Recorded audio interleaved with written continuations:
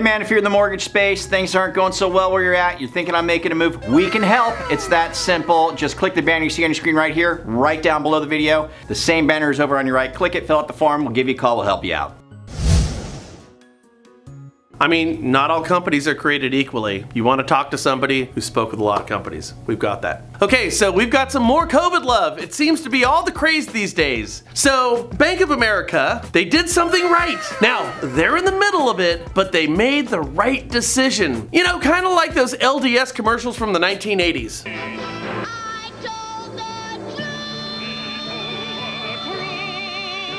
From the morning. That's right, Bank of America told the truth. And in the process of doing so, they uncovered the largest case of fraud in the history of the state of California. So what happened? Bank of America, which is contracted with the state of California Employment Development Department to issue debit cards containing unemployment benefits, issued the warning in a letter to state legislators. And the warning was about fraud. So what happened? Bank of America estimated Monday that fraud in California's unemployment benefits system could total $2 billion from the COVID-19 relief fund, and said it has identified 640,000 accounts with suspicious activity that should be investigated to determine whether they are bogus and should be shut down. This is pretty good stuff, isn't it? So who got the $2 billion in fraud that the state of California approved and totally missed? This is COVID relief funds, guys. Who got it? Infants, children, and centenarians. Do you know what that is? That's people over 100 years old. And of course, people in prison. Don't want to leave them out. Not to split hairs, but it primarily went to people in prison.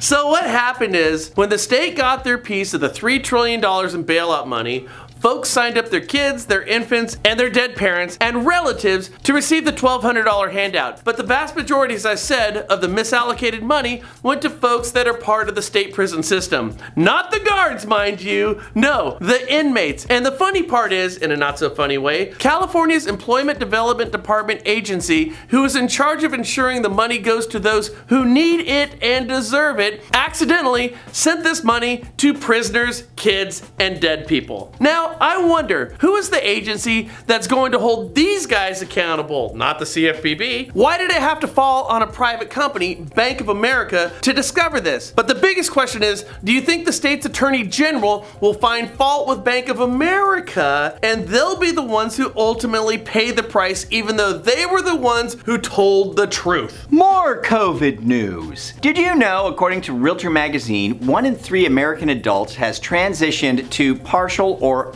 full remote working during the COVID-19 pandemic. So what does this mean? People are getting used to working remotely. I'll tell you this right now. In real estate, it means 2021 could be a real hard time for high-cost areas. In fact, 8.9 million folks have relocated since the pandemic. Now, we should call this, don't you think, the 2020 COVID migration. That sounds good. Not since the Jodes left Oklahoma during the Great Depression have we seen such a migration. You can see from this graph that the big winner of this migration is Texas. Odd property taxes, but otherwise a business-friendly state. So what does this tell us?